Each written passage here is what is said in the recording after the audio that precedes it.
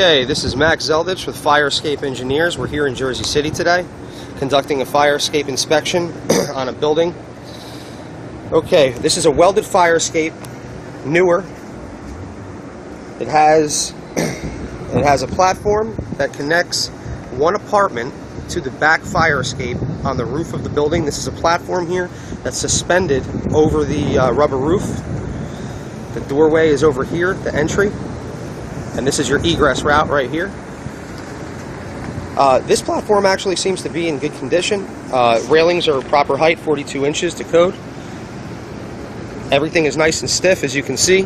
You shake on it, everything is nice and supported. All connections are tied into the wall over here, as you can see. Nice and secure the whole way down. Okay, let's make our way over to the platform here and inspect the through bolts and some of the welds and stairs. Okay, here we have it. This is the platform with the stairs that leads down to the second floor from the rooftop.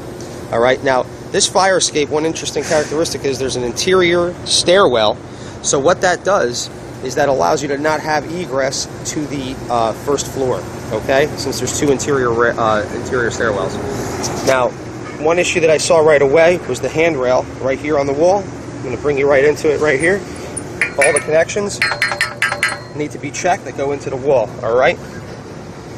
Next, down here, the trusses that support the second platform.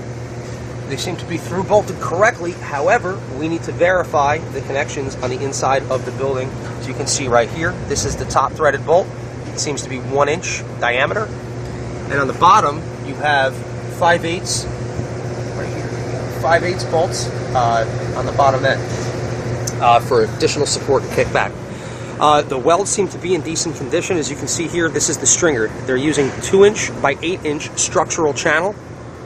All the stringers, all of the trusses are actually welded directly to the platform itself. The welds seem to be in fairly good condition. However, we'll need to do a load test or through bolt it in order to verify that, or correct that, shall I say.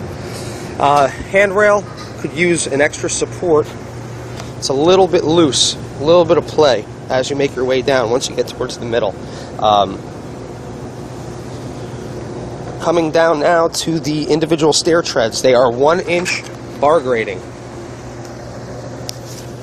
They are welded, as you can see, one side, middle, and back side. Okay?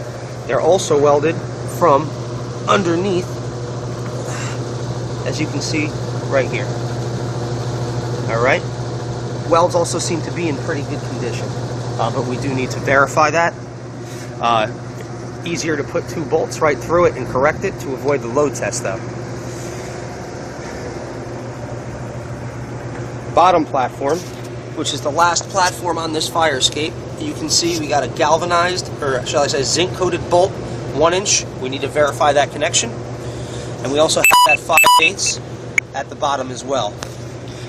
Also welded to the platform itself. This fire escape definitely needs a repaint, as you can see. Top rail is definitely rusted. The channel is showing signs of rust, as well as the handrail, and the bar grading definitely needs to be gone over with some paint as well, and a light scrape down.